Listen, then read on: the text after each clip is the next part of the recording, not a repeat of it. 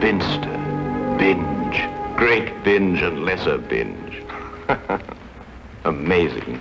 What's amazing? The names of our English villages, Watson. What foreigner reading these could ever think of us as stiff and sober-minded people? Bippery Cross, Birrer Crags, Bird Cherry Brook and Birding Peace Place, Burlston Junction. When do we go? Go where? To Burlston Manor, Burlston, Sussex. Whatever led you to believe that I'm interested in Sussex, Burlston, or Burlston Manor? No doubt you saw the account of the rather gruesome murder of Squire John Douglas. Quite so. The case has interesting features. But at the moment, I'm more interested in the fly fishing possibilities in the neighborhood of Burlston. Ah, that would be the Arun. Runs within 2 or 3 miles of the manor house. Hmm? What manor house? Burlston, the home of the late Squire Douglas. Oh, yes, I remember. I believe he was quite a fisherman. The moat is 40 feet wide. 40 feet wide? Well. Good Lord. He could probably fish from his bedroom window. And when the drawbridge is raised, the place becomes an island.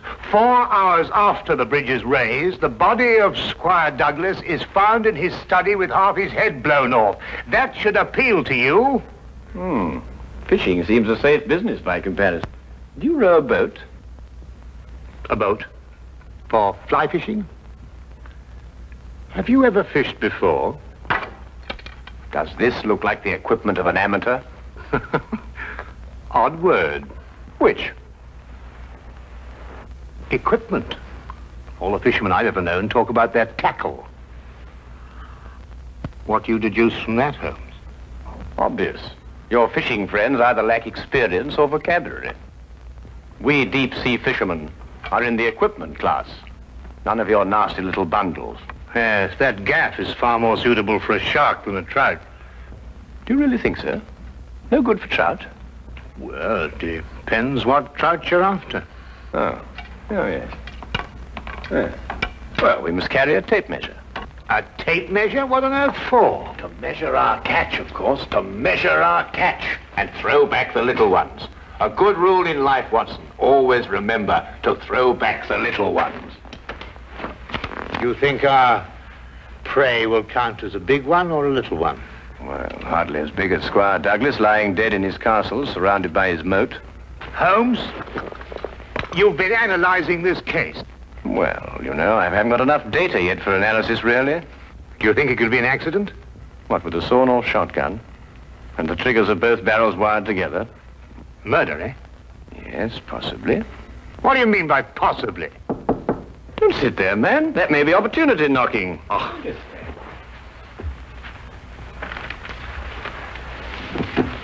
Come in.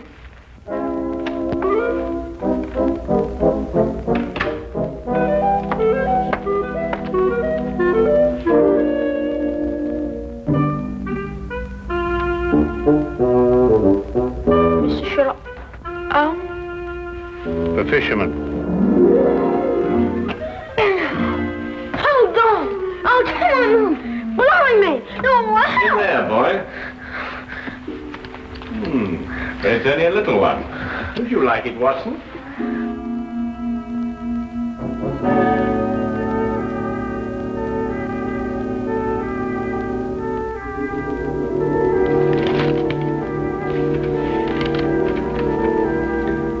Would appreciate your view. Intriguing affair, Burlston Manor. Signed, Inspector MacLeod. Ha! Please, English, for I'm utterly baffled. Help. Hey, where is it? Where's what? Well, the tape measure, of course. Where is that tape measure? Holding the fiddle case together, sir. Fiddle? Violin case, boy. Oh, tell me, Watson, how are we off for trains? Trains? Ah, yes. Now, let me see. Burlston.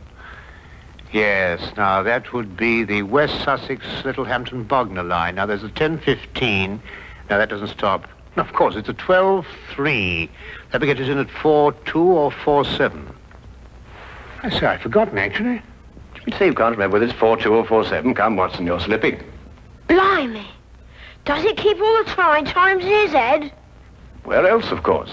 We are a nation of railway pioneers, my boy. Like a great many Englishmen before him, Dr. Watson restricts his reading to the Bible, the Times, and Bradshaw's Railway Guide to the British Isles. Here, boy. Man of the March Hares, that's what you two are.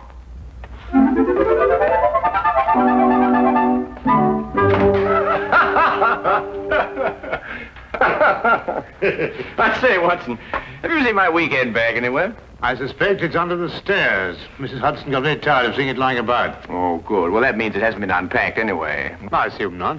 Excellent. Then everything is ready. Oh, be a good fellow, would you, and dig out that bag and put it in the cab along with that tackle. Why? Aren't you going to be here? I have a little reading to do. Pick me up at the British Museum Library, say half an hour before the train leaves. Now, look here, Holmes, this is no time to go reading. You'll miss the train. I cannot vouch for the punctuality of Dr. Watson or the reliability of the company's steam engines, but I, for one, propose to be at Boylston Halt at 4:02 p.m. precisely.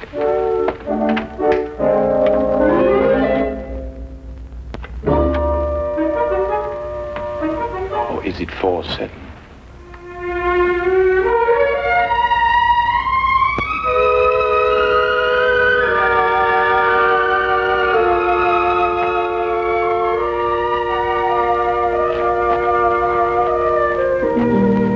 Nice piece of work, if I say so myself.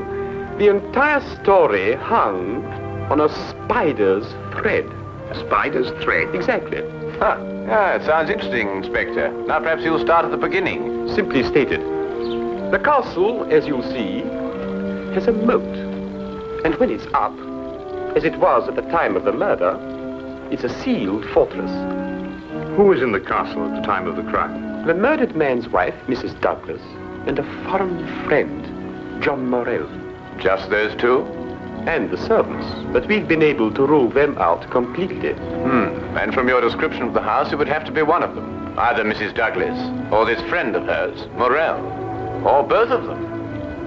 They tried to make it appear as though someone had broken into the house and then dived through the windows to swim the moat. But you disproved it. Completely. How? I'll tell you when we get there. This murder weapon. A sawn-off shotgun, I believe. An odd weapon, that. And a foreign gun, too. 3 letters on the barrel. P-E-N. Aha, a larger P with a flourish over it, followed by a smaller E and N. That's right. Ah, the Pennsylvania Small Arms Company, the famous American firm. That's perfect. That's all I need. You mean you need additional evidence? Well, Mr. Holmes, every little helps, you know. Then your case against Morell is not complete. It's complete as far as... How did you know Morell is the murderer? How did you know? He has to be. Why? He's the only one who could be. Suppose I were to tell you that Morell is not your murderer. How do you know? Yes, Holmes, how do you know? Why didn't you arrest him? Well, he doesn't act like a murderer. Ah, he's too self-confident, eh? That's right. Seems to be daring you to arrest him. Yes. How do you know all this? Holmes, do you know this man Morell? Fascinating.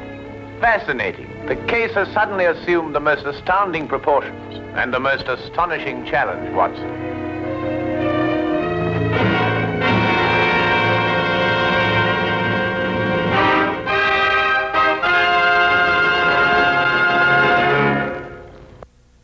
Specimen of the period. Yes, it is lovely, isn't it? What did you mean, Mr. Holmes? Nothing. I just think it's a lovely building. No, I mean when you said that Morell didn't murder Mr. Douglas. Oh, that. Yes, what did you mean? How do you know he didn't do it? Well, if he didn't do it, she did. You're jumping again, McCloud. You're jumping. But it has to be one or the other. Does it really? What's he talking about? Well, don't you know? No, I don't know. If 2 people are in a sealed house with a murdered man, one of them has to be a murderer. That's common sense. Ah, but is it logical? What do you mean? Is it logical? I don't know, but Holmes says that all the time. I was hoping you might be able to tell me.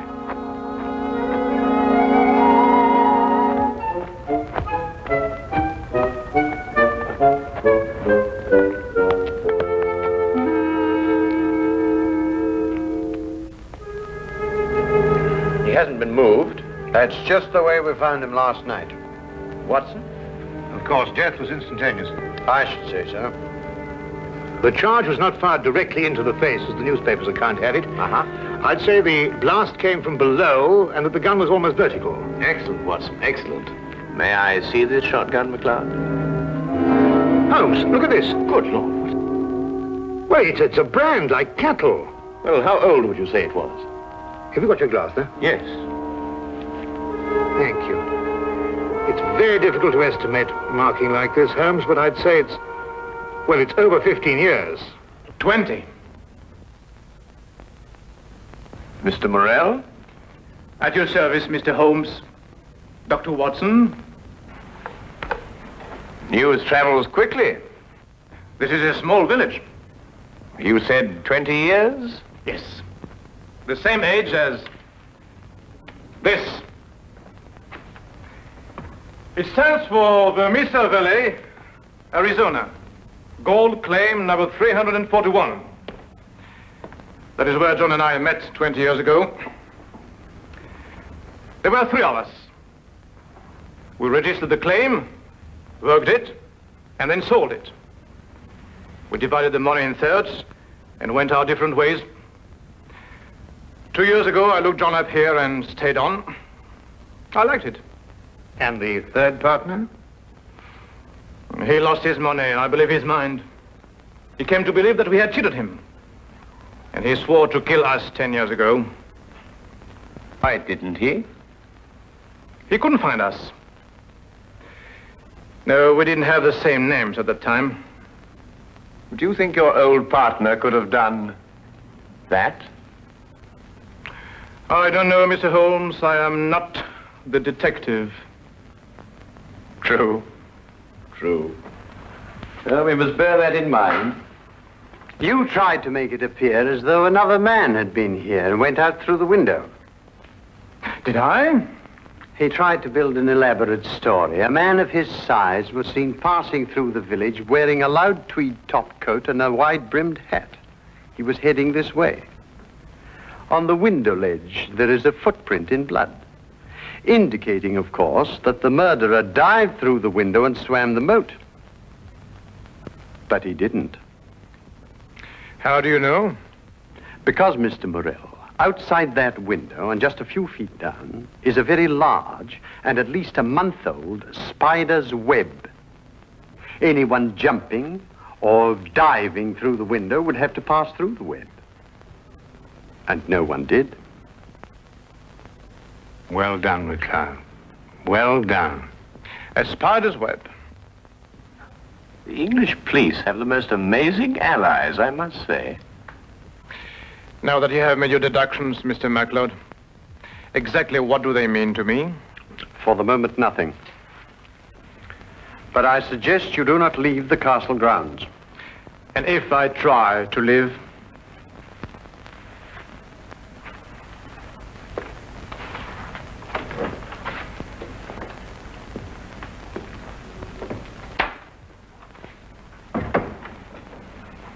Well done, McLeod. You've certainly got your man. But I'm not rushing in to make any arrest. I'm going to make sure the case is iron cast. Oh, very wise. And what's the motive? Revenge for the Vermissa Valley affair? I've got to go a bit careful there, Doctor. If you ask me, it's a case of, cherchez la woman. Oh, what's he? Oh, is he a Douglas? Well, you know how these things are, Doctor, between us, men of the world. We know how a situation like this can... Oh, of course. Of course. Of course. Of course. Delicate situation, then. Delicate. Yes, delicate. Might almost be called the case of the other man.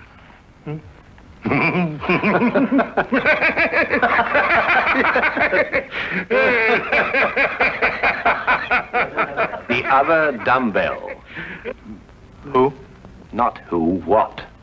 What? That's right, what. What are you talking about? That. There's only one dumbbell. One dumbbell. That's right. Well, There's only one dumbbell, Watson. I know. That's it over there. Yes, where's the other one? Well, I don't know. I've only just come here. Do you know where the other one is? What difference does it make? Well, that's right, yes. What difference does it make?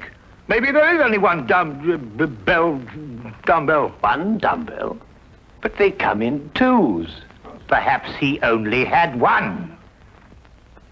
Watson, do you mean to tell me that you can stand there, surrounded by all these athletic trophies, and suggest to me that such a man would only use one dumbbell? Well, what difference does it make? Yes, what difference does it make? Huh.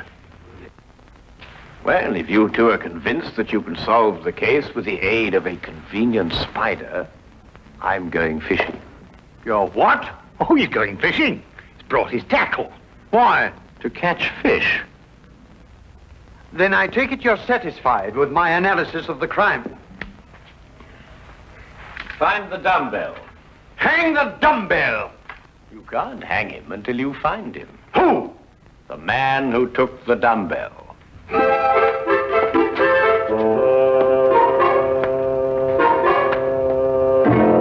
Gone too far now, Holmes. I think you've made him very angry. Then he should fish. It soothes the nerves. Are you really going to fish? I am. Where? Out of that window. It looks very comfortable. Well, what do you expect to catch? A herring. A red herring. May I have the tape measure, Watson? To measure a red herring? To measure the big red herrings. The little ones I plan to throw back. Holmes, you're up to something. I am. What? Would you like to help? Of course. Well, look. Take the good inspector down to the local pub and keep him there for at least an hour. While you fish for red herring? At the moment, I'm fishing for bait. I don't know what you're talking about, but I'll do it. Good. Remember, 1 hour. I may enjoy myself in the local and stay too.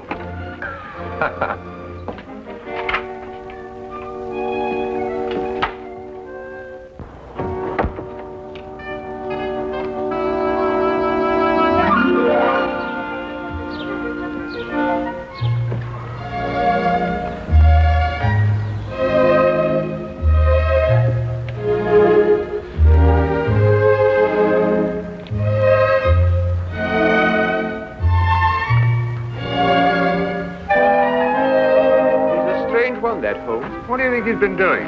There's no guessing with him. For all we know, he may really have been fishing. Perhaps we should have given him more time. He's been an hour. That's all he asked for. Yes, that's right enough. Inspector McLeod? Hello, Sergeant. Have you seen Mr. Holmes? I certainly have, sir. What's wrong? You know the staircase in that room? Huh? Mr. Holmes was sliding down them banisters. He was what? That's right, sir. Sliding down the banisters he was. Well, he was probably investigating something. Probably. Well, let's ask him. There must be some reason behind it. Good afternoon, gentlemen.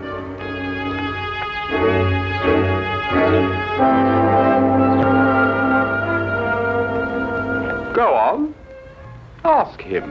Ask me what? Well? What have you been doing while we were away? Well, first I fished. No. And then I slid down the banisters. I told you. Why? Why not? Well, And you, Inspector McLeod, are going to drain the moat. I'm going to what? Drain the moat. Empty it right down to the bottom. I can't do that. That's a major engineering job.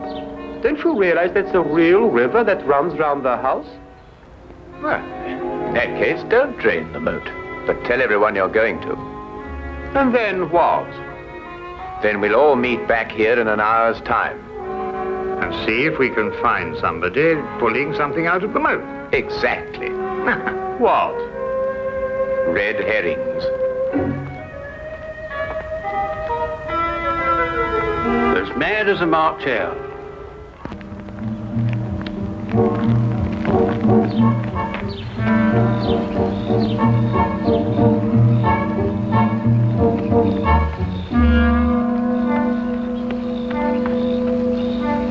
much longer? Not much. You're certain everyone believes they're going to drain the moat? I don't know who believes it, but everyone knows I said it.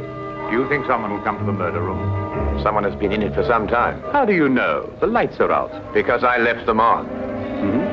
Look. What? That's it. Let's go.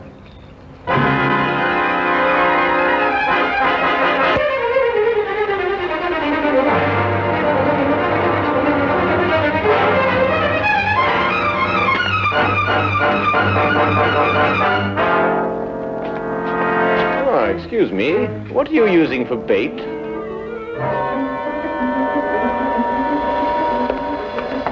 Oh, would you mind holding this? Thank you. What clothes did you say the stranger was wearing, McLeod? A loud tweed topcoat and a wide-brimmed hat. Like these?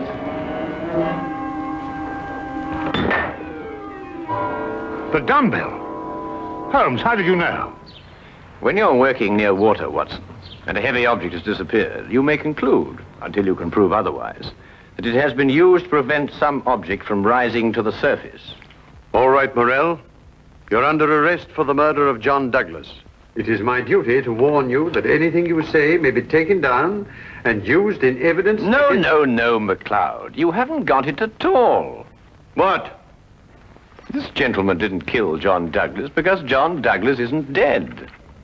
He isn't what? Dead. The man whose body you discovered in here is the very man who came back to... No, you're not with me, are you, McLeod? Would you tell him, please? These clothes belong to our third partner. The man has been searching for you for 10 years. Yes. He found us and arrived here with a shotgun. He and John struggled and the shot went off. That explains the vertical angle of the blast. In the ensuing struggle, the gun went off. I heard the report and ran down immediately. I timed it from your room. 15 seconds if you run and 10 seconds if you slide down the banisters. I ran. I thought you would. John was panic-stricken when he saw what he had done. I got the idea to change their identities. But then where is Douglas? With the aid of my tape measure, I was able to ascertain that there is a hollow space behind that wall. I imagine it conceals a passage under the moat. Yes, Mr. Holmes, it does. And John has had a 36-hour head start. We'll stop him. I told him you would. I'll issue orders for the apprehension of Mr. Douglas, and we'll talk about your part in this, sir, in the morning. You have conspired to conceal evidence. I'll still be here in the morning, Inspector.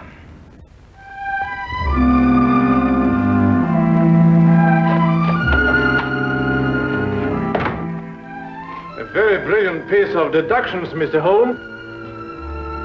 An excellent application of applied psychology. I haven't been tricked many times in my life. You must remember that the next time you become involved with murder. And you can now continue your fishing in a more normal manner. Fishing? No, I don't care for it, really. Unless it's deep sea, of course. Yes. But in the absence of an ocean in the immediate vicinity, I think we'd better start back to Baker Street immediately. Well, now, there's a 9:13 or a 10:23. The 10:23 will hold us up at Tunbridge quite a while, while it waits to connect. Thank you, Mr. Holmes. Not at all.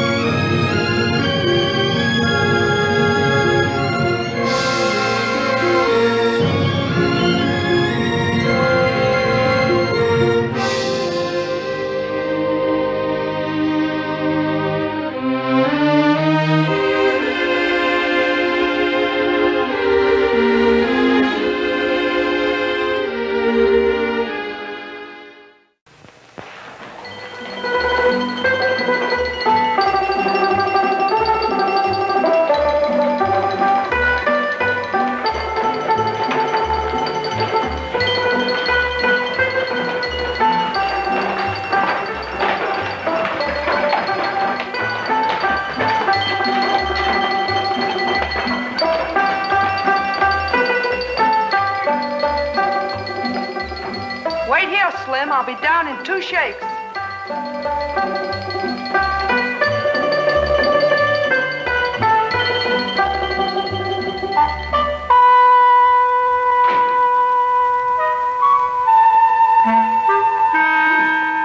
A visitor, Watson.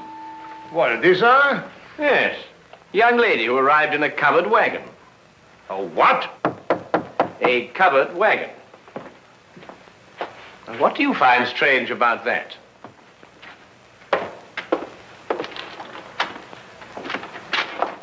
I'm looking, Mr. Sherlock Holmes. You've tracked him down, madam. Won't you come in?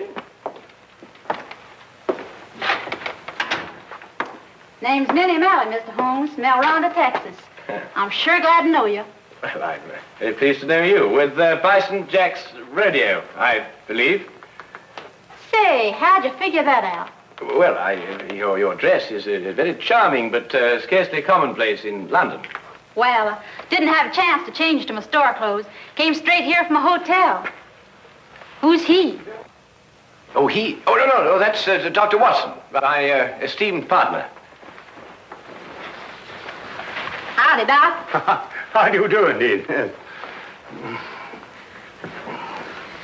I'm sorry to bother you boys so late, but I got a case for you, Mr. Holmes. You're gonna like this one. Yes, I'm sure. Won't you sit down?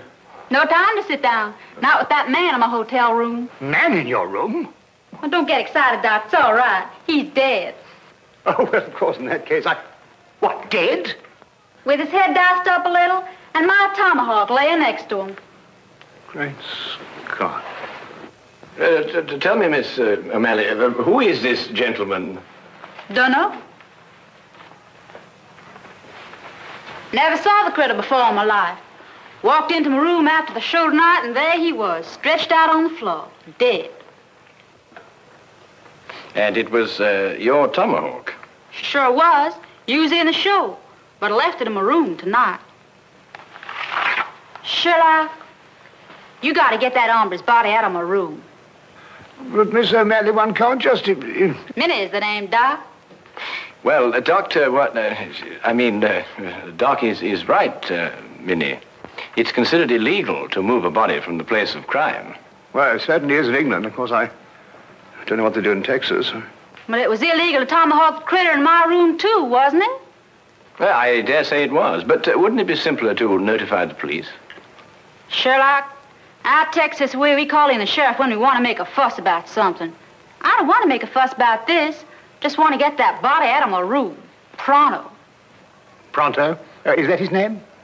What language you talking, Doc? Minnie, why don't you want to make a fuss about it? Well, I'm aiming to get myself hitched. Hitched? Hitched. A hook, lasso, tied down. Wedding holy matrimony. Oh. And what would Freddie and his mother count to say if they found I got a dead man in my room? Freddie, I presume, is your fiancé. Yeah, the Earl of Worcester. Met him last week when he got tossed off a bronco. Landed in his lap. Oh, I don't think I've heard of the title. Well, Freddie calls it something else too, Doc. But it's spelled W-O-R-C-E-S-T-E-R. Worcester. Oh, yes, I see, yes. Lord Worcester. Mm-hmm. His ma'd be fit to be hogtied if I got in any kind of scandal. Anglo-American relations are involved in this, Watson, to say nothing of chivalry. Now, look here, Holmes, I know all about Anglo-American relations and chivalry, but just the same, Doc, maybe you better stay home tonight and leave this to me and Sherlock. Yes, maybe you'd better. It might turn out to be a rather risky business, Watson. Well, excuse me, what exactly is this? It's a lasso, Doc.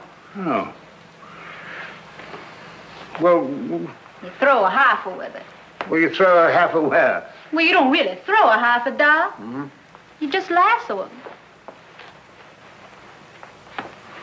Like this. Now, really, what on earth do you think, young woman, you're doing? And then... What is that? You But pull. really,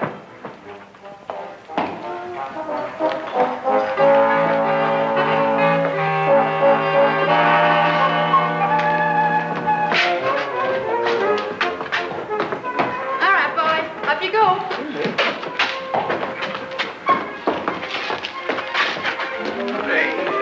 refuse point blank to travel in that disgusting conveyance. Oh, don't be so narrow-minded, Watson. Come on, get in. I tell you, I refuse point blank. Well, if that's the way you feel about it, Doc.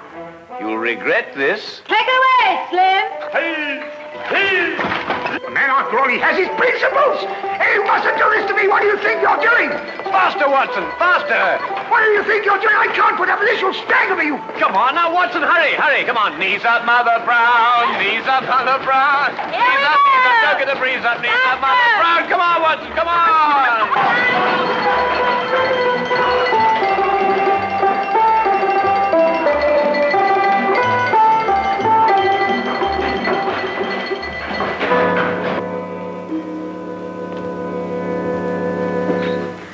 There he is, boys. Just like I left him.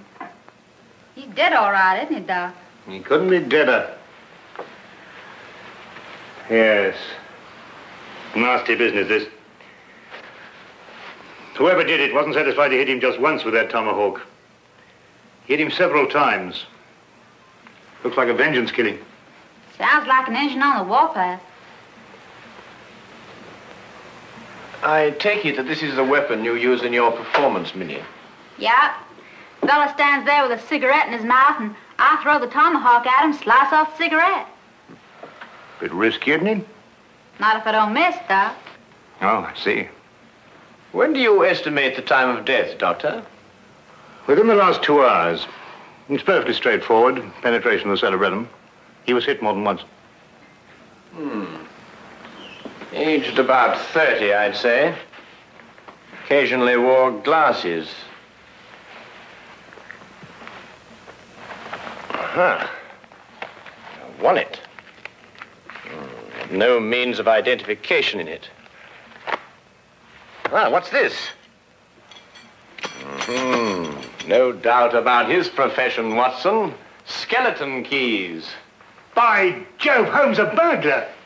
Then that means, of course, he was after some jewels, and he must have had a partner, and then he and his partner... But he ain't got no jewels. Just some old engine beads, and who'd want them? Now, the problem becomes, where can we put his body? Now, look here, Holmes, we can't put his body anywhere. Well, that's preposterous. I've got it. We'll put it in the next room. Oh, now, look, Holmes, listen, you've got to listen to reason. You can't possibly... Anglo-American relations, Watson, remember? Careful, Boston Jack doesn't see you. He's got his room down the hall. Ah, thank you, my dear.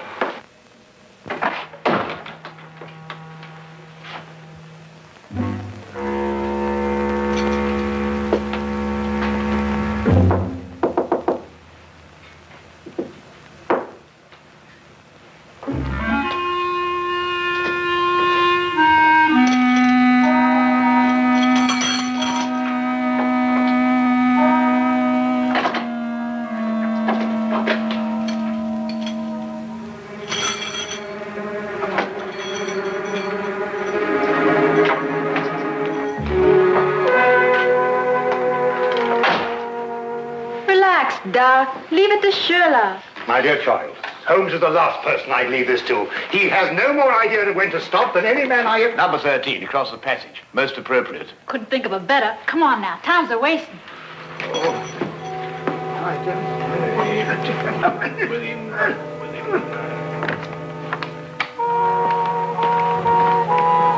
All right, boys, all clear.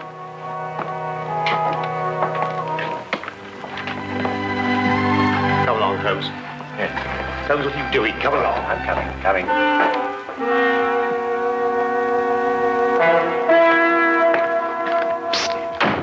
Mr. Holmes. Hello, Tommy. I've got something for you, Mr. Holmes. Something real odd. Really, Tommy? What is it, eh? Well, sir, I happened to be passing one of the rooms tonight, and I looked inside. The door was open? Not exactly open, sir. In fact, it was closed, if you know what I mean. Yes, I think I do know what you mean. Well, if a bloke wants to become a famous detective like you... Well, really, Tommy, there are more ethical ways of becoming a detective than looking through keyholes, but since you did, what did you see? Someone's hand. Boy. Yes, Mom? There's a mouse in my room. I'll get it right out, Mom. How? I'm coming right away, Mom. Madam, might I suggest that you try mewing? Mewing? Yes, madam, mewing. Huh. Disgraceful, if you ask me. I pay 3 shillings for my room, and I must mew like a cat. Well, now, Tommy, perhaps you'll tell me about that hand that you saw. Well, sir, all I saw was a hand turning a knob on a bedpost. Hand turning a knob on a bedpost. That's very interesting. Thank you very much, Tommy. Thank now you. Run along and catch that mouse. Thank you, sir. Coming, madam.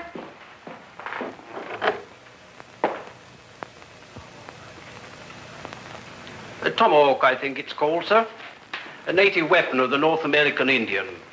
Used sometimes as a missile and sometimes as a hand weapon. Certain When I tribes- want the history of the tomahawk, Wilkins, I'll consult an encyclopedia. Yes? Ah, come in, Holmes. Dr. Watson? Hello, Inspector. How are you? Got your note, Lestrade. Anything interesting on hand? Yes, murder. I thought you'd be interested. The kind of case you like. Really? Why? Well, the chambermaid found him like this a little while ago. Ah. Oh, poor chap. Yes, he was killed by this tomahawk. It's a native weapon of the North American Indian, sometimes used as a missile, sometimes a hand weapon. That's most observant of you, Lestrade. Have you identified the victim? Oh, yes, of course. There's a burglar, the name of Sly Sam Slythe. Room belongs to Mr. Honeywell here. Mr. Honeywell is a salesman. Women's corsets. Terrible. Terrible.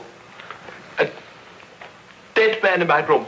I shall lose all my customers. Yes, that must be very awkward for you. Holmes, don't you think this is a time for the magnifying glass, a little detection? Well, Watson, I don't really like interfering in the Yard's cases. Besides, it seems plain enough without magnification. Oh, you mean Mr. Honeywell? What? I don't know anything about it. Inspector, I'm innocent. Think of my customers. All Take it easy, Mr. Honeywell. No one's accusing you of anything. Now, the way I see it is this, Holmes. Sly Sam sometimes worked with a partner. They were on a job here together tonight. They broke into this room, quarreled over the loot, and Sly Sam tomahawked him. Who owned the tomahawk? The tomahawk? Yes, of course, Lestrade, you know, Sly Sam Sly's partner might have been a Red Indian. Are you coming, Watson? Let me know if you find the owner of the tomahawk, won't you, Lestrade?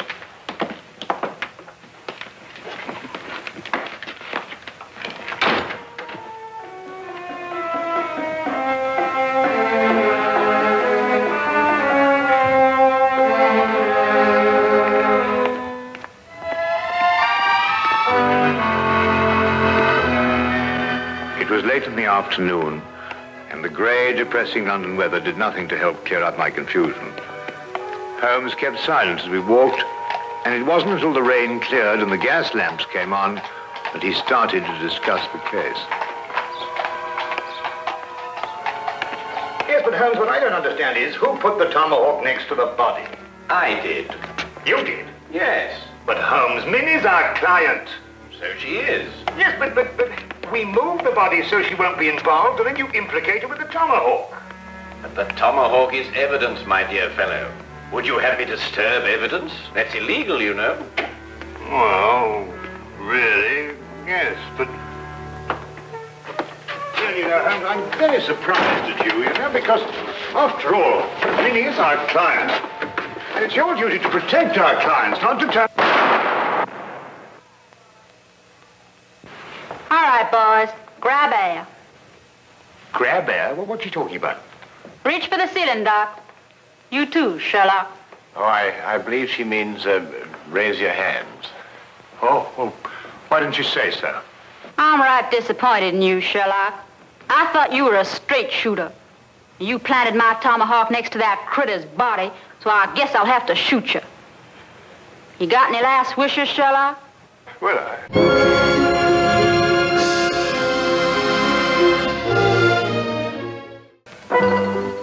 And now we return to the case of the Texas Cowgirl. Quite simple, really. The tomahawk I placed by the body was the one I found in the potted plant outside Minnie's room. The murderer undoubtedly hid it there, hoping to recover it later on. You mean he used 2 tomahawks to kill Sly? No, just one. He struck Slythe with Minnie's tomahawk, After he'd killed him, thereby giving the impression that Minnie had done it. Well, someone's trying to frame me. Obviously. Well, who is it? Could it be somebody in the rodeo? Well, no good, Doc. If anyone in the rodeo saw, they saw Bison Jack, not me. No one knows I'm a silent partner. Who's that? Oh, one of Inspector Lestrade's emissaries, I expect. Come in. Oh, Mr. Holmes, Inspector. Inspector Lestrade asked me to give you this message. Ah, thank you, Wilkins.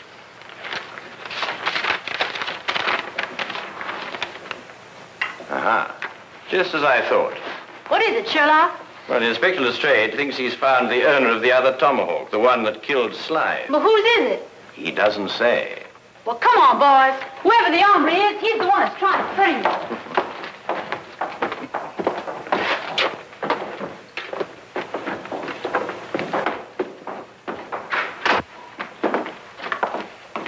Where's the inspector, Sergeant? In the room with the body? No, sir, he's in the room with running water. This one, sir. Running water? But they've all got running water. It means Chief running water, Doc. The engine in the rodeo. Oh.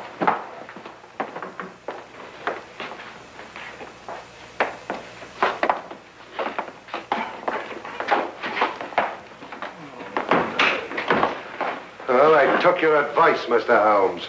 I found an Indian. Chief running water here. Indians in London, honestly. Howdy, Chief. Oh. How do you do? Oh, Lestrade, has our friend admitted owning the tomahawk? Well, I don't know. He keeps saying the same thing every time. You watch. Now, I'll ask you once again. Is this your tomahawk? Huh? You see? He doesn't savvy English, Sheriff. Oh, I don't think I've had the honor. Oh, I beg your pardon. Inspector Lestrade, this is Miss Minnie O'Malley from Bison Jack's rodeo. Oh, then, miss, perhaps you can help me to make this gentleman understand what I'm trying to ask him. Sorry, Sheriff. He's a Blackfoot. All I speak is Apache. Tomahawk. You catch 'em quick, kill White Chief?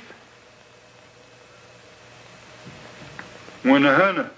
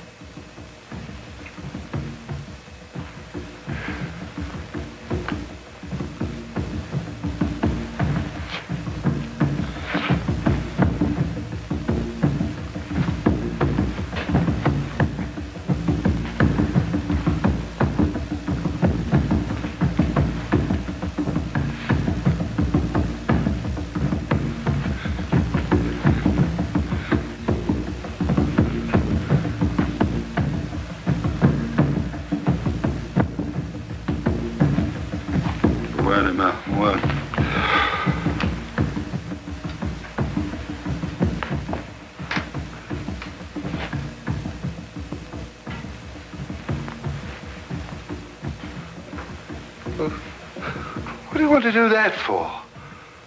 I reckon he thinks you're asking him to scalp you, Sheriff. Holmes, this is impossible. When it gets to the point where I have to learn Blackfoot to talk to a murder suspect, well, really. Wabba. Well, what's he saying? I believe, sir, he says the tomahawk belongs to Big Chief Bison Jack. When I want suggestions from you, Wilkins, I'll ask for it. What? He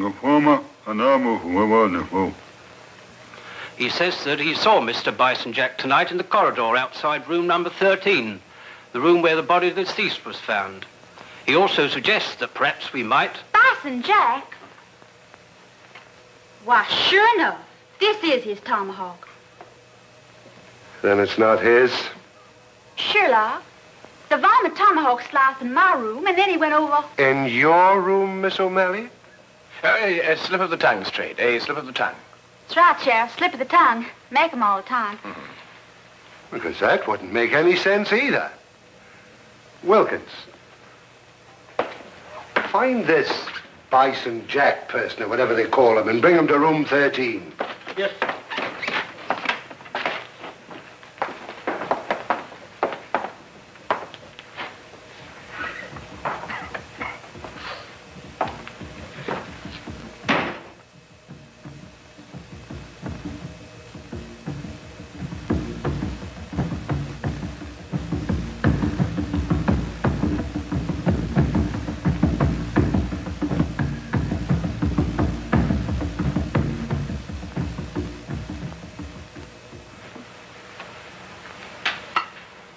This ain't my tomahawk, Sheriff. Never seen it before. Anyhow, tomahawks all look the same to me. It's the tomahawk you loaned me for my act tonight. Left mine in my room. You didn't give us your tomahawk back to me, Minnie.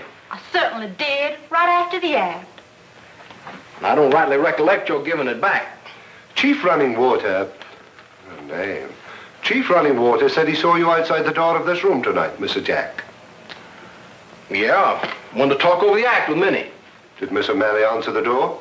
No. I went straight back to my room. Did you get back here tonight before or after Minnie? I reckon it's before. Leastwise, Minnie wasn't in a room when I knocked. Tell me, Lestrade, did any of the guests report missing jewelry tonight? No, why? Well, they will soon. But you gave the solution yourself, Lestrade. The murderer was Sam Sly's partner. Weren't you, Mr. Honeywell? I don't know what you're talking about. You stole Bison Jack's tomahawk to kill your own partner here in this room. Then you planned to move his body back into Bison Jack's room.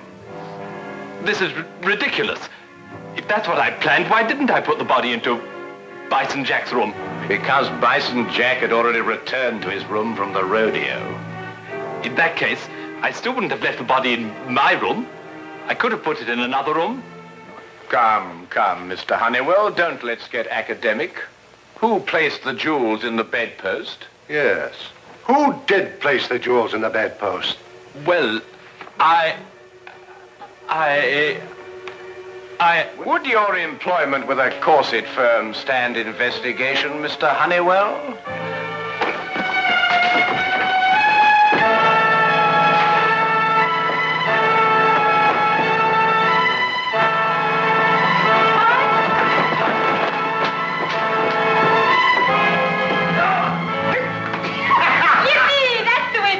Well, Dr. Watson. Nice roping there, partner. He's all yours, Inspector.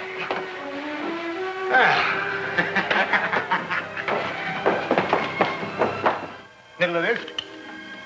There we are. Holmes. Ah, thank you, Watson. Brad? See, you can really twirl that rope, Doc. Oh, I don't know. I don't think there's much to it once you get the hang of it, you know.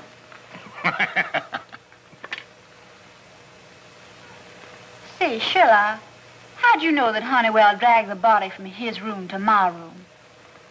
Well, the tracks in the corridor. 2 heel marks in the carpet. Quite obvious. Golly, you could be an engine scout. Minnie, may I ask you something? Sure can. Would you really have shot me? Well, I reckon not. Maybe just wounded you a little.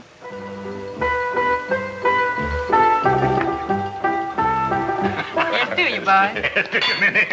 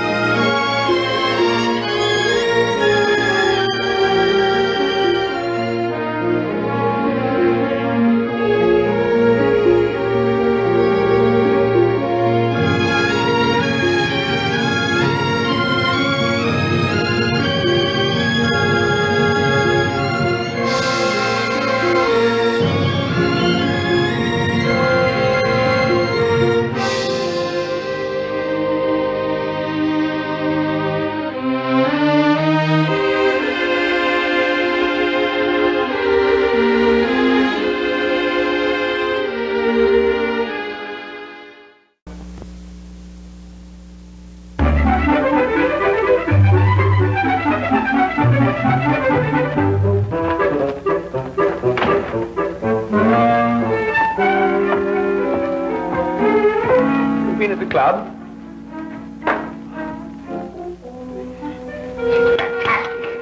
Incredible. Watson, my dear fellow. Absolutely fantastic. Oh, what's happened? You look as if you'd seen a ghost. A ghost? Brandy, that's what I need, brandy. Brandy. Yeah. Oh, thank you. Who struck you? Well, you said it yourself. It was a ghost, and without any previous warning, it's only hit me in the eye. Yeah, wait a minute. I think you better have another. Well, thank you. And now I'll begin again. Who struck you? Upon my words, Holmes, it was a ghost. A ghost. Huh? Did you have a headache, Watson? It may seem humorous to you, but I mean, look, let me tell you from the beginning. Yes, please do, but start right at the beginning. Right, well, I was on my way back from the club. You see, it was about 8 o'clock. And I got into Splendor Street, and I was just opposite that little tobacconist. You know, makes that big Yes, I know, yes. There we go on, Watson. What did you do then? Well, I saw a man in front of me suddenly clutch his chest. He was walking towards you? How do you know? Well, I mean, you said he staggered and clutched his chest. You must have been...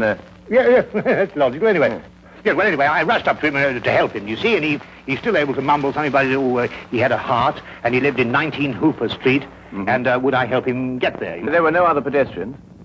No, the street was completely deserted. Good. Go on. Well, then his landlady let us in, and he was unconscious by that time, so I carried him up to his room, and I laid him out in his bed, and Holmes, he was dead.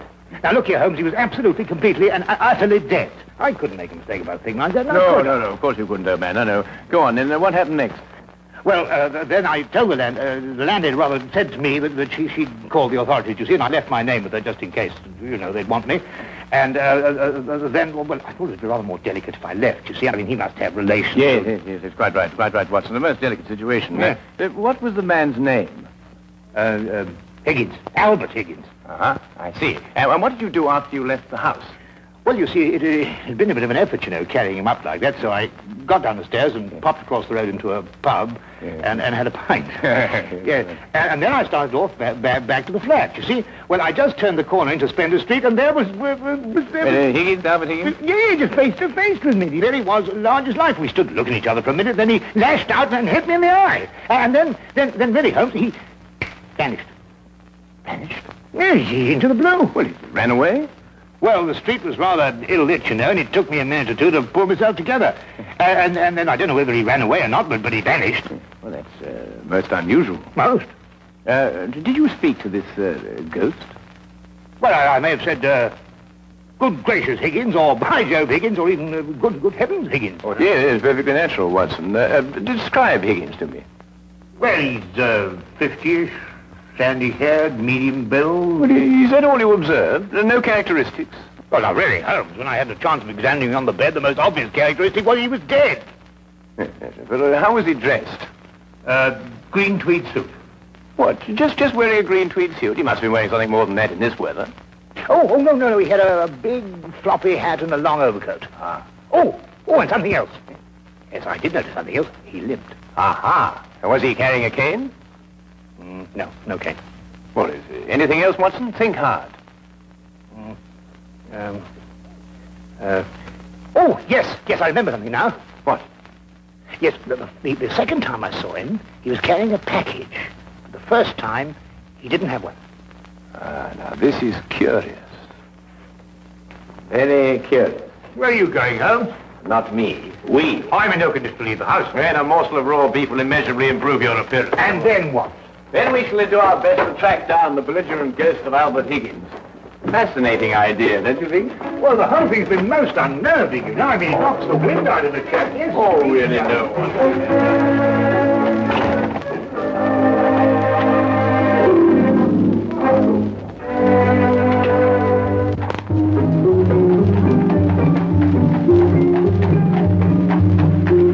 Also a rather flamboyant character by the wide, rakish brim.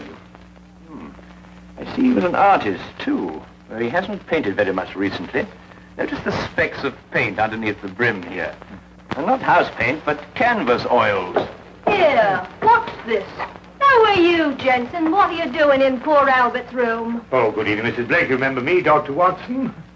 You're the bloke who brought poor Albert in. Yes. Who's your gentleman friend? This is Mr. Sherlock Holmes.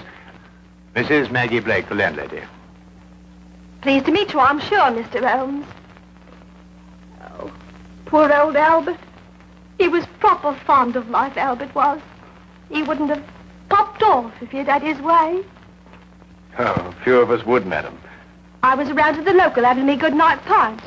And grieving for poor old Albert. He would have wanted a proper send-off. With a pint of mild and bitter, Albert would. No doubt he would, madam. The body, I see, has been removed by the authorities. Oh, poor old Albert on a slab. Oh. Oh, dear. Have you notified his next of kin, Mrs. Blake? No, he had none. He was all alone. Oh, I see. Where was Mr. Higgins employed, madam? At the Pembroke Museum, right around the corner in Spender Street. It's a picture museum. Albert was a day watchman. A day watchman, you say?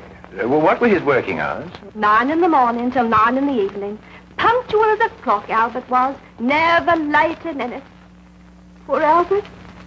He always came back from the museum, then, at a few minutes after 9 every evening. Aye, to make his supper. He was a proper good cook, Albert was. Excuse my saying so, madam, but aren't you mistaken? Surely it's a little after 8 when Mr. Higgins finished work? Because it was only a little after 8 when I picked him up this evening and brought him here. Oh, no, Doctor. It was just after 9. I marked the time because I was waiting for Albert to come back. He'd asked me to get him a cut of beef. He always came back just after 9. He'll never eat that beef now. Poor Albert won't. He'll hit you in the eye. Hmm? Oh, no. I just bumped into a door. Oh, you shouldn't get familiar with the door, if you know what I mean. Well, really, that... Yes, I think we've found out all we can for the time being, Watson. Thank you, madam. We shan't intrude on your grief any further. Poor old Albert. It really is most embarrassing about this eye, Holmes. Did you hear? She inferred. It's a terrible situation. And she's wrong about the time. It was only a little after 8. And it's only a few minutes' walk to Spender Street. Time is a curious dimension, Watson. Habit and a preconceived notion can so easily reverse the hands of a clock. And yet the clock is still in perfect working order.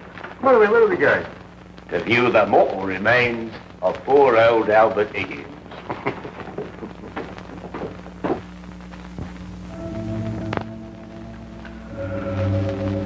Well, there he is, Mr. Holmes. Nice and peaceful, I gave. Poor chap. See anything, Holmes? Nothing that I haven't already deduced, except that I drew an erroneous conclusion from his hat. He has painted recently, but indoors with his hat off. There are still traces of paint, quite fresh under his fingernails. What does that mean? I haven't the faintest idea. Well, you gents aren't the only ones interested in this dearly departed. Inspector Lestrade of Scotland Yard's looked him over, too. Oh, indeed. Oh, he's still here if you'd like to talk to him. Well, that should be very informative for one or the other, or both of us. I can't understand it, Holmes. I'm absolutely sure this is the man who punched me. I'm positive. But also the one who had the heart attack? Yes, I'm sure of it. One and the same. Well, he's punched his last punch. Where he probably is, they're punching him. Full of holes with pitchforks. Yes, well, I think we've seen and heard enough. Would you like to take us to Inspector Lestrade now, please?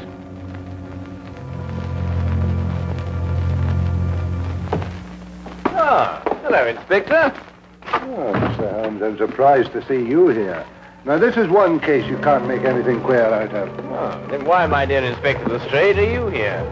Well, when they brought him in, somebody recognized him as Town-Note Albert Higgins. I come along to check their identification. We like to give a track of our old pal to now. What was he in prison for? Counterfeiting. He made the best pound note you ever saw. Yes, he was a real artist. Lestrade, there's no doubt as to the cause of death, is there? Oh, sorry, Holmes. Heart failure, no foul play. I understand you were with him in his last moments. Yes, I was with him on the street when he had the attack, and I took him home. There's nothing you could do, I suppose. Nothing. He was dead before I had a chance to do anything. By the way, what time was he brought in? Oh, let me see now. It would be about, yes, here we are. 9:45. Higgins' landlady notified Constable Smithers at 9:30. Smithers had them remove the body in a matter of minutes. Inspector, are you sure it was 9:30 and not 8:30? No, 9:30. It's right here in Smithers' report. What? Oh, no, it's nothing at all. You're quite sure, Lestrade, there's nothing more to this than a simple case of natural causes? Ah, no, there's no mystery at all. No mystery, Mr. Holmes. What happened to your eye, Dr. Watson? Oh, I just bumped into a door. A door? Oh, well, that's a new one anyway. Was it a pretty door? No, really, Lestrade. That's all right, Watson. I won't tell a soul. Well, really, this is insufferable, Holmes. Nobody believes me. Well, why did you tell them the truth? What, that I was punched by a ghost? Yes, I see what you mean. We may have to take on this case anyway, if only to protect your honor and reputation. Well, it's intolerable, Holmes. Absolutely intolerable.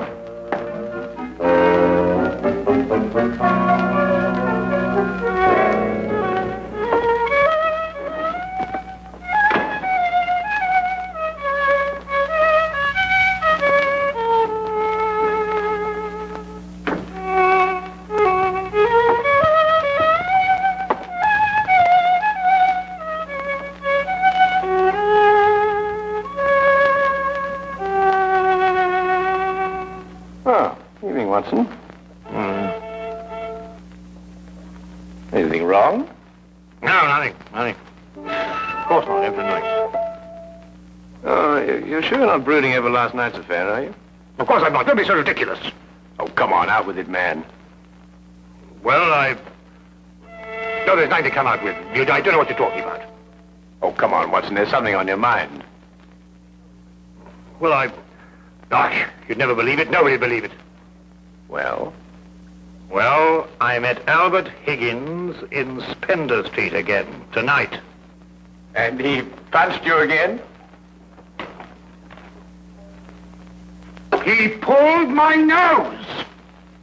Really? Very interesting, Watson.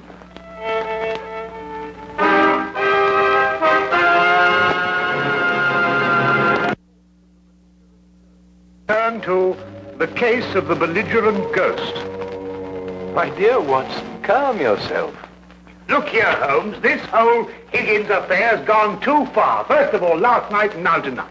Calm yourself, Watson, and relate. Everything hangs on this second encounter. Well, it occurred just as it had last night. I was on my way back from the club, and I'd reached Spender Street. It was a few minutes ago, as a matter of fact, just after 9 o'clock. I'd stayed rather later in the club than usual. There was a chap from Afghanistan. They was awfully interesting. Yes, Watson. Get on with his story. Well, I was rather preoccupied, as you know. This affair's cut me up, rather, and although I may not show it. Anyway, I was walking along. I suddenly looked up, and there was the pedestrian, a man a few feet from me. Walking towards you? Yes. Of course, I didn't recognize him straight away for, you-know-who. Anyway, I sidestepped him past, and he sidestepped to let me pass, and then we sort of zigzagged about a bit, you know what it is on the street, and ended up by bumping into each other. Now, that's when you recognized Albert Higgins? But it was Higgins. I couldn't be mistaken. Good heavens, man, I know him like my own brother.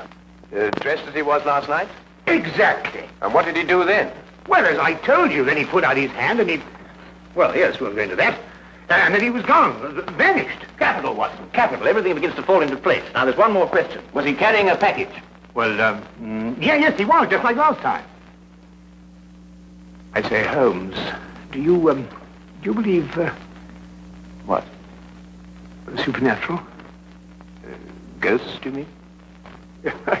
Sounds silly, I know, but, Higgins did die of a heart attack. There was no foul play. No foul play? Why, the whole affair reeks of foul play. I can tell you, Watson, I haven't been idle today.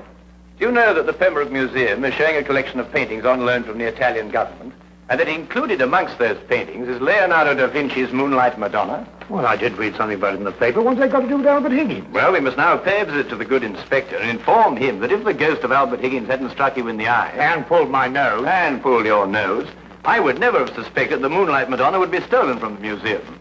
What? Well, it's quite obvious, isn't it? Well, of course.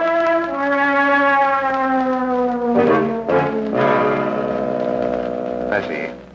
Oh, thank you. Well, we'll soon know, Mr. Holmes. But if the picture's still hanging in its place and we've dragged the curator out of bed to check on it, well, false alarms like this don't exactly help the yard's reputation, you know. And what about my reputation, Inspector? When I say a man died a little after 8, he died a little after 8 and not a little after 9.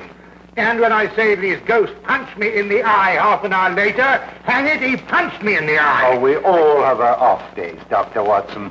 To err is human, as the poets say. And furthermore, if I tell you that I bumped into this chap's ghost again tonight... You didn't tell me about any second meeting. Oh, didn't I? Well, nothing. An hallucination, that's what you had, Dr. Watson. Yes, it's, psychological. That's the thing in crime today, psychology. I've been studying it, you know. You astonish me, Inspector. Oh, we're not as backwards as you think, Holmes. No, we like to keep abreast of the times. Though I don't mind admitting I don't think the psychology's got much of a future. Oh, come in. Ah, Hawkins, you saw the curator? Oh, yes, sir. I called him, Mr. Bentham, as you instructed, sir. He was quite excited when I told him this picture called The Moonlight Madonna had been stolen. And so we rushed round the corner to the museum. And? Well, sir, the picture was there, hanging in its proper place. Good night, sir.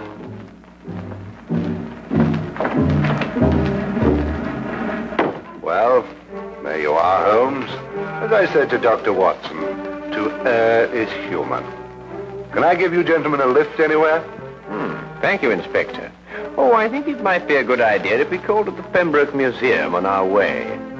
But you heard what Hawkins said. The picture was hanging in its proper place. My dear Lestrade, Hawkins' statement merely proves that what he and the curator saw was not the Moonlight Madonna at all. Merely an excellent forgery.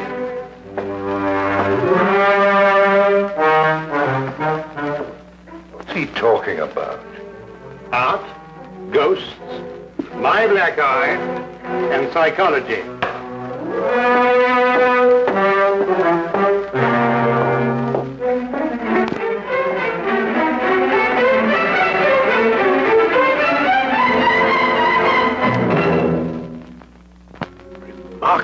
Remarkable. Only a microscopic examination of the brushstroke shows it any different from Da Vinci's work. Of course, if you still have any doubts, a chemical analysis of the paint mixtures will prove them to be of modern manufacture. No. You've quite convinced me, Mr. Holmes. An analysis is necessary. Dear me, this is catastrophic. A rather delicate situation, eh? Delicate? The Italian government will hold the British government responsible. Now, the painting is an Italian national treasure, and a theft could easily affect a pending treaty between the two nations.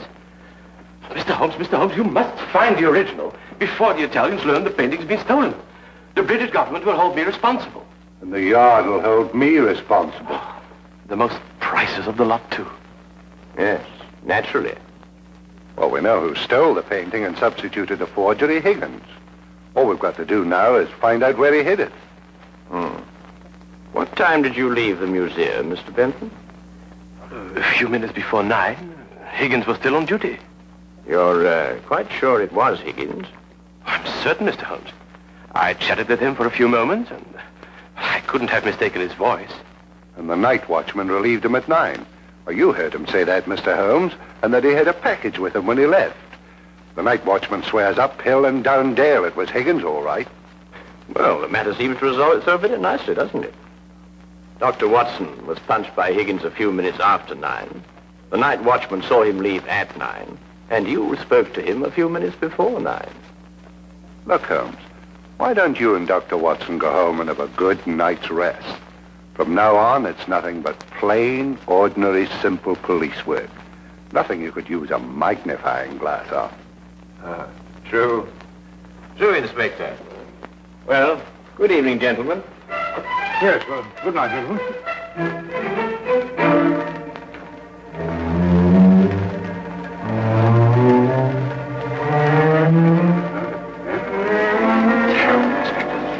Terrible, Inspector. Terrible. What do we do now? Interesting affair, eh, Watson? Look, I don't care what anybody says. It was after 8 when Higgins punched me. Well, has it occurred to you that if Higgins didn't punch you, who had the heart attack? Well, now look here, Holmes, Oh, confound it, for all I know, it was Higgins who punched me and his ghost had the heart attack. Come on, Watson.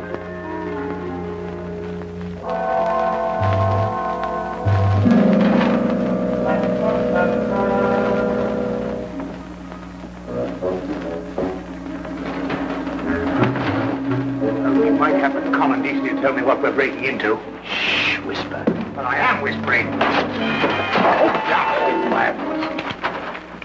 look here, we broke into the rear of the museum because if so, Holmes, really I don't know what's going to happen to us.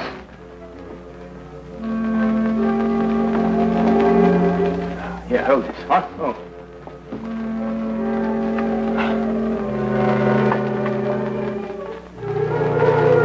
Holmes, this is sheer vandalism. Yes, well, then there must be a bit of a vandal in us all. Holmes, what are you doing? This is wanton destruction. I've never seen anything like this in my life. I forbid you to. I didn't know this side of your character, Holmes. I'm shocked. Ah, just as I thought. Look, Watson. Good heavens, the Moonlight Madonna. Yes, ingenious, isn't it? And yet, what could be simpler than to attach it to the back of an old rubber painting? How on earth did you work that? Well, I just asked myself where I would hide a stolen canvas. Holmes, have you gone mad? No. We're just to wait events. I don't think we should have to wait very long. Holmes! Dr. Watson! What's the meaning of this? Watson, I believe you've already met Mr. Bentham in his capacity as curator of the Pembroke Museum. Allow me to present him to you now as the picture thief. Charmed, Dr. Watson. Oh, delighted. What is this? So you discovered my little hiding place, Mr. Holmes. I'm curious. How did you know it was I and not the late lamented Higgins? Yes, I believe Dr. Watson's story from the first. If Higgins died at a little after 8, it must have been someone else who struck him a little after 9. But it was Higgins who punched me home. No, Watson. It was a limp, a wide, floppy hat, and an exceedingly long overcoat that punched you. Seen in a dimly lit street. A psychological misidentification, as the good inspector would call it. The night watchman was also a victim of the same illusion. What about the landlady? How much did you have to pay her to set back the time of death by an hour, Mr. Bentham? Oh, not much, Mr. Holmes. How did you know it was me? Dr. Watson and the night watchman both identified the 9 o'clock Higgins visually at a distance. Only you pretended to have spoken to him. This meant that either you were lying or Dr. Watson was punched in the eye by a ghost. I believe the simple explanation. You almost make me feel transparent, Mr. Holmes. To anyone who viewed the facts objectively, you were. It's a pity that one crime has to lead to another. Yes, and I think it's a great pity, Holmes, that you broke that vase. Oh, yes. But it's only an imitation. Nonsense, you can't tell me that sort of work like this is an imitation. Perhaps the pieces can be... Well done, Watson, well done. You know, Holmes, you didn't have to invite him here to catch us. You put us in rather an awkward position. Oh, my dear fellow, I have sublime confidence in your ability to extricate us from any predicament in which my rashness may place us. Might I suggest that you now fetch the good inspector? Yes, here you are. Yeah. Excuse me. I say, Holmes, Bentham punched me in the eye. Who was it tweaked my nose? Well, my dear old chap, it was absolutely imperative that I make certain that the limp, the hat, and the coat were really capable of fooling you. You? Yes, I regret to say I not only tweaked your nose, but I also pulled your leg. Oh! What